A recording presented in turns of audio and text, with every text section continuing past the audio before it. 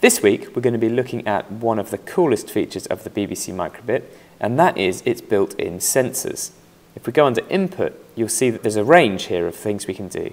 So we can test to see if we're shaking the microbit, we can test its current acceleration, the light level, the compass heading, which is what direction it's pointing in, and the current temperature. It's these two that we're going to be focused on this week. So our very first task is we're going to make a very simple compass that just shows the degrees that we are pointing toward. So we don't need on start for this. Instead, we're going to be using the forever loop because we want it to continuously update our display. And we just want to show a number. And the number we want to show, we're going to get directly from our compass by grabbing the compass heading puzzle piece and dropping it into the slot. And immediately you will see that our simulator updates the display. It shows 90 because in the simulator it doesn't have a compass, so it just pretends it's pointing to 90 degrees. So what I'd like you to do now is to go and just build that very simple little program and download it and put it on your own microbits. When you do that, you'll see that when the microbit starts up, it asks you to draw a circle. It's not that it's downloaded the wrong code and it's now trying to play a game. It's that it needs you to draw that circle in order to calibrate the compass so that the compass knows where north, south, east, west are.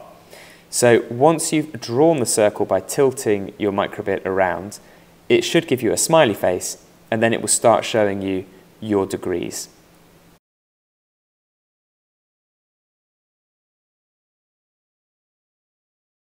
Okay, so hopefully you've got a basic compass working on your microbits now.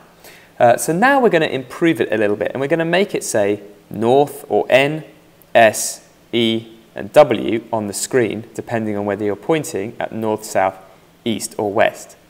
So to do that we're going to remove that little block and we're going to put an if block in because we're going to test if the degrees or the compass heading is 90 degrees, point east, for example. So we're going to use logic and we're going to need if. And our test is going to be, to go under logic again, we're going to need an equals sign, get an equals to, input, compass heading. So if the compass heading is 0, then point to north, so, or show north on the screen. So we're going to use basic, show a string, and I'm just going to put an N in there. Now we want to adapt this so it also shows if it's pointing east, west or south. So we're going to modify our if block to include some else ifs, which we can get by clicking on this little cog and we just add them on down here and we're going to need 4 of them. If, else if, else if, else if. That then, if we click that off, that adds them to this master block where we can put them in. And we can make use of duplication here to save some time. So if we right click on this block and do duplicate, we can drag the whole thing in there.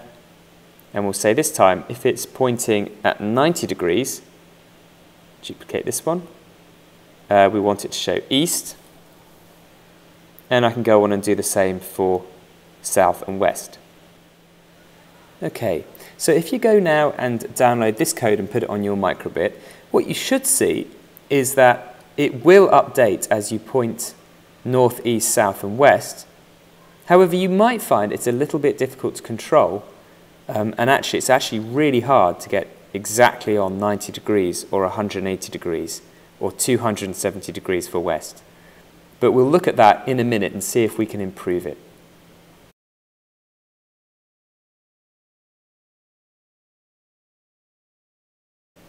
Welcome back. By now you should have a simple compass which when pointing exactly at 0 or at 90 or at 180 or at 270, it will give you N, E, S or W on the screen. But as you've probably found out, it's quite difficult to get it to do that.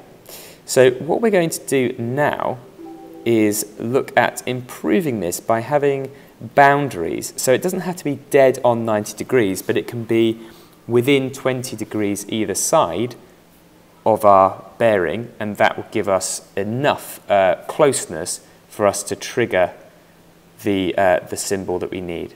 So let's have a little look at how this could work. East is probably the easiest example to start with. So if 90 degrees is bang on east, let's make it that you can go anything between 70 degrees, so that's 20 less than 90, and 110 degrees, that's 20 more than 90. And if you're anywhere in that kind of ballpark, it will show east on the screen. So it won't be the most accurate compass, but it will be a good approximation. So to do this, we're going to need to extend our else if so that it includes an and. And we're going to say, oops, I need to get that in. And we're going to say if the compass bearing is greater than or equal to 70 degrees, and let's duplicate this,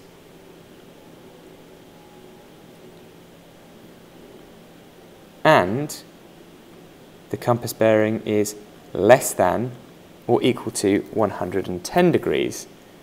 Now it's going to show the east in that kind of corridor around the east bearing. I'll just show you how to do it with north. It's a bit more complicated with north. The idea is similar. So I'm going to duplicate that whole block. In fact, I'll delete this one. And I'll pop it in here. But the difficulty with north is that our measure is going to be either greater than 340 degrees, because 360 degrees is the complete circle, and that's where we start at 0 again. So we want between 340 and 360. So greater than or equal to 340, or less than or equal to 20 degrees.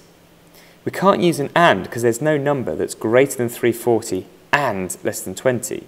It has to be or, and that's because we're sort of going all the way round and wrapping around the start of the compass again. Okay, so that's the code you need in order to get started. That shows you how to get your corridor around your north and your east. I'd like you to go away and try and do the same now for your south and your west, and then to run that program on your microbit and to test it out and see if it works like the one that I've made in the video that follows.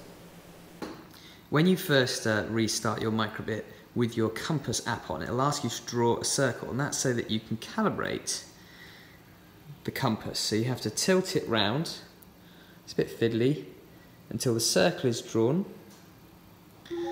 And once it's all drawn, you'll get a smiley face, and then our program works. So as you can see now, as I turn around, I'm pointing east, and now I'm pointing south, and now I'm pointing west, and now I'm pointing north. And that's my little compass working.